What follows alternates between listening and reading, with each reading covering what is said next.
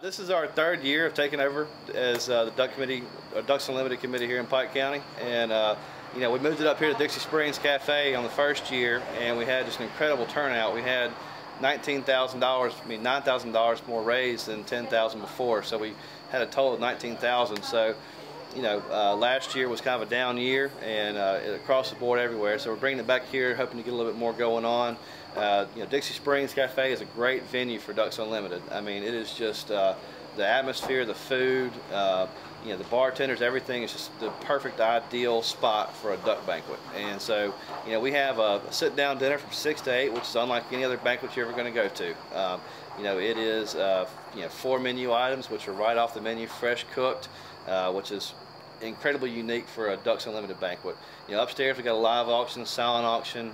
We have top tier raffle items that, you know, I mean, you know, for $100 you can win a whole bunch of stuff that, you know, would cost you over $1,000 if you went to a store to buy it. We have, you know, items that are exclusively for Ducks Unlimited. You know, in our live auction, the prints that we have are, you know, you can only get them through us. Yeah, noticed that all the people here, we do a great deal of business, and it really helps us and it helps them for us to support them, and they really do good for the community, for the hunting and fishing community, and Ducks Unlimited, you know, of course, for wildlife habitat and everything else. They do a great job.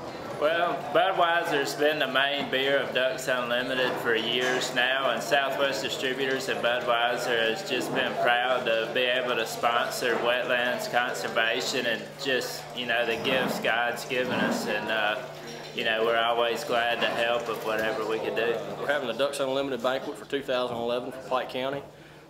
Anybody in Southwest Mississippi is welcome if you ever see us having it.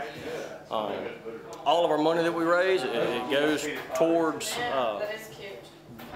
benefits ducks, but it benefits wildlife in general, not just waterfowl.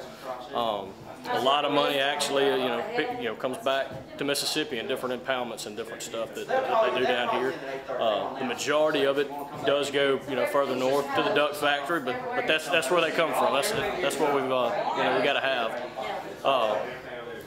It's a really good time. You know, we've got really good items for silent auction stuff. We'll do a live auction. We do raffles all night long. I think this year we're giving away 13 or 14 guns, bottomless cups, a really good meal up here at Dixie Springs. You get a ribeye chicken. They got a menu down there that you can order just about anything off of.